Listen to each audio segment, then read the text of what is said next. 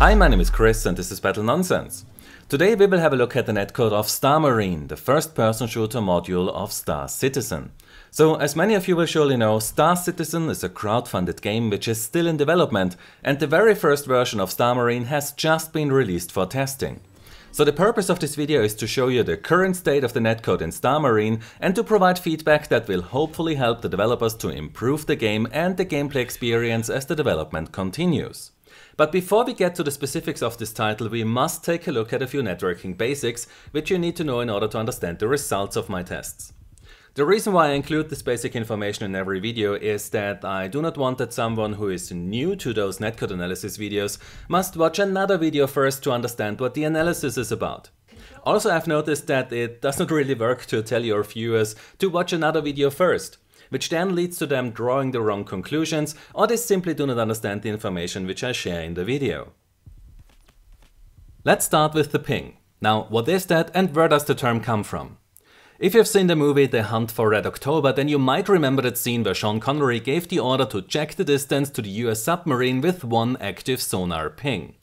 The way this works is that your ship sends out an audio signal which then gets reflected by other objects in the water. And on your ship you have microphones which then hear that reflection.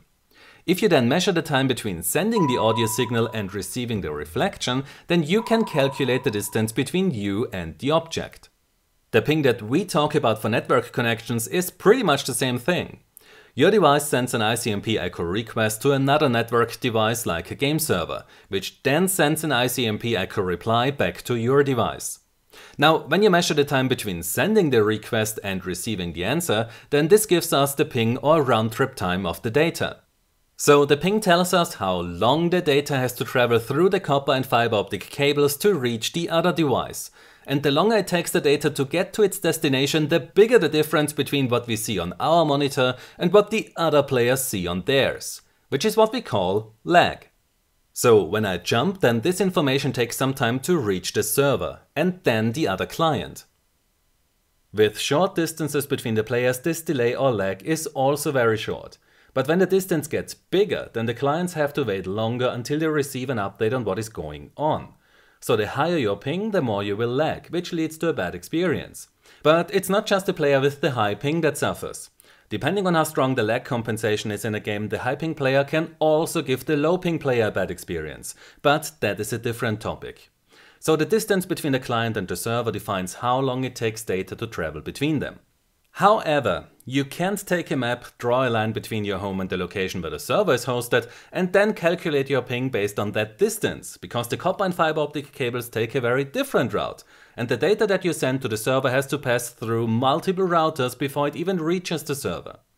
So when a router has to forward data, then it always tries to find the best and fastest route. This means that when everything works as it should, then your data will take the shortest route to the game server.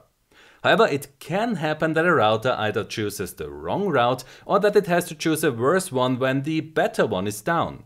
Such can then lead to quite big detours for your data, which can result in much higher pings and an increased risk of packet loss, since your data might have to pass through many more routers then.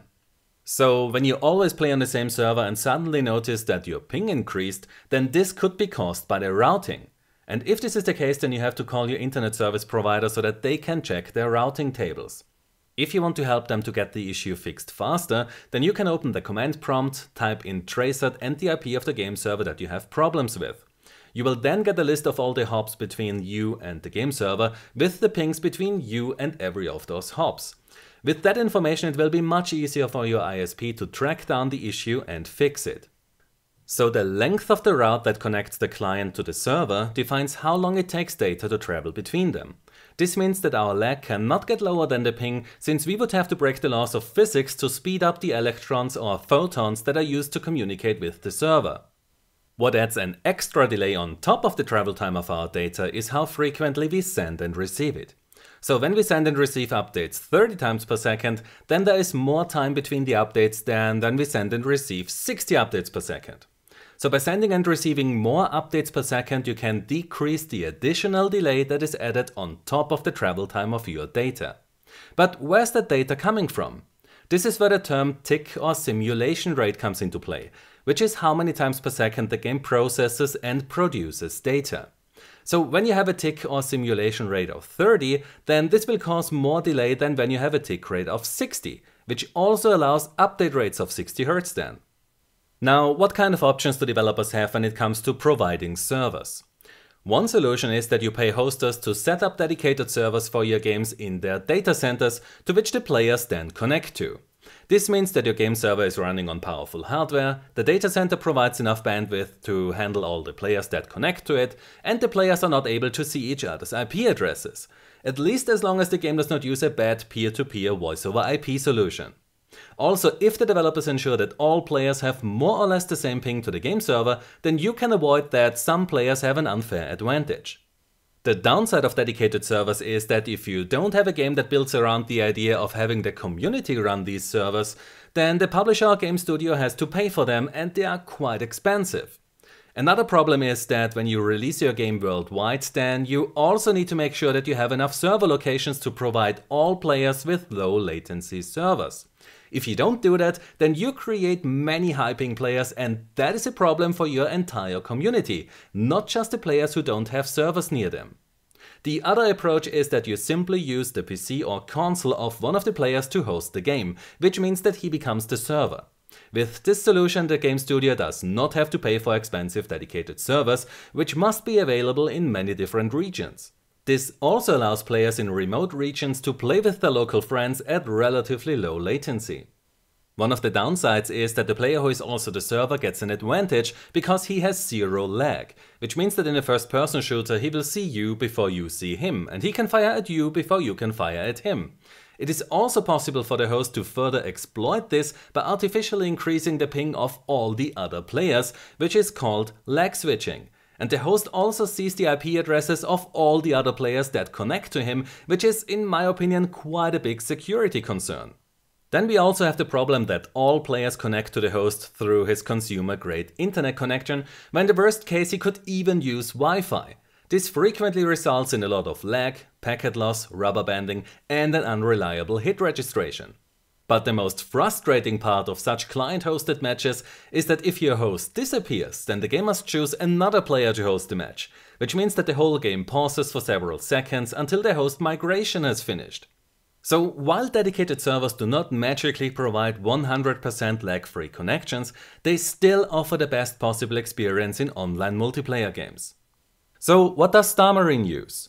I was actually worried that it might use client-side hosting for its matches, but as it turns out, both public and private matches will use dedicated servers that are currently hosted by Amazon's cloud service. But while the service has data centers in these locations, Starmarine is currently only using servers that are located in Virginia, and that means that many players outside the United States have to deal with pings of 100 milliseconds or even more, which you can check inside of the scoreboard by pressing the F1 key. Now how about the update rates, which have a big impact on the additional delay that is added on top of our data travel time, or ping.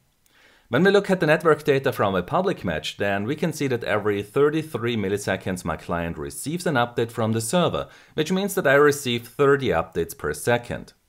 And every 33 milliseconds my client sends an update to the game server, which means that this rate here is also 30 Hz.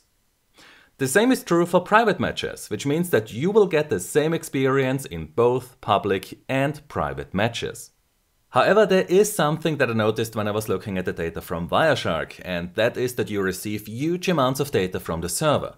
The updates are in fact so big that they sometimes get split into 3 packets, even though I'm not quite sure why they use 1042 bytes as maximum packet size. Besides Titanfall 1, this is actually the first time that I've seen a game receive updates from the game server that were so big that they had to get split into multiple packets. So I think that there's definitely room for improvement here, as games like Battlefield, which are far more complex, receive much smaller packets from the server. And that is quite a big deal because you want that as many people as possible play your game, so you have to keep the traffic and the bandwidth requirements as low as possible. So the Starmarine game client sends and receives 30 updates per second, which means that the server will most likely run at a tick rate of 30 Hz. And while I'm happy that they use the same rate for both update directions, I still hope that Starmarine will eventually use 60 Hz, as that will reduce the delays and make the game feel a lot more responsive. Now, what effect does this have on the delay that two players experience when they play on the same server? To test this, I use a high-speed camera, two PCs where each of them has its own fiber internet connection, and 144Hz gaming monitors on which the game runs at 144 FPS, which is the frame rate limit at the moment. To measure the delays between the players, I point my high-speed camera at the monitors and then fire 20 shots with player 2. Inside the high-speed recording, I then look for the frame where I see that player 2 fired his gun, and then I count the frames until I see the gunfire on the monitor of player 1. In addition to this gunfire test, I also did two movement tests. In the first one, player 2 jumps, and I count the frames until I see the player model jump on the monitor of player 1. In the second test, player 2 moves to the side, and then I count the frames until I see his player model move on the monitor of player 1. So, as I said before, the Star Marine game servers are hosted in the USA, which means that my clients had a ping of 107 milliseconds while I was running these tests. This is a slight problem, because when I do this kind of network analysis videos, then my clients usually have a ping of 25 milliseconds to the game server, as all of them use servers hosted in Amsterdam. So I decided to remove that additional delay from the test results to make it easier for you to compare the results from Star Marine to those from the other games that I tested in the past. I know that this is not ideal, but this will have to do for the first test of this game, and I hope that I can run the next tests on a server which is hosted inside of Europe. So if both players had a ping of 25 milliseconds instead of 107 milliseconds to the game server, then the average delay for the gunfire would be 72 milliseconds, which is not bad when compared to other first-person shooters. Now, if you played Star Marine, then you were probably shot by players before you even saw them. This is usually where I start to talk about high pings and lag compensation. However, Star Marine seems to have a rather big problem at the moment, because jumping has a delay of 370 milliseconds on average. And the same is true for walking, running and stance changes, which you can see in these examples here. So, as I said in the beginning of this video, Star Marine is in a very early stage of its development, where the developers are still building some of the tools, mechanics and features. This test of its netcode is meant to provide some insight into its current state and share some feedback that the developers can hopefully use to improve the game as the development continues. If you can see past the issues that the first release of Star Marine is suffering from, then there is quite some potential there for a good and entertaining shooter. What I really like is how the game changes when you leave the indoor area, detach from the station and then use your jetpack to flank the enemy team. So I'm definitely looking forward to see what the developers come up with in the next few weeks and months. I hope that you enjoyed this very early netcode analysis of Star Citizen's first-person shooter module called Star Marine. And if you like this kind of niche content where I take a look at the inner workings of video games and show you how these affect your experience, then you can help me to cover the costs of this channel by supporting me through Patreon. The link is in the description below. Also, if you want to know what I'm currently working on, then you can follow me on Twitter or Facebook. The links are also in the description of this video. If you enjoyed this video, then please give it a like, subscribe for more, and I hope to see you next time. Until then, have a nice day and take care. My name is Chris and this was Battle Nonsense.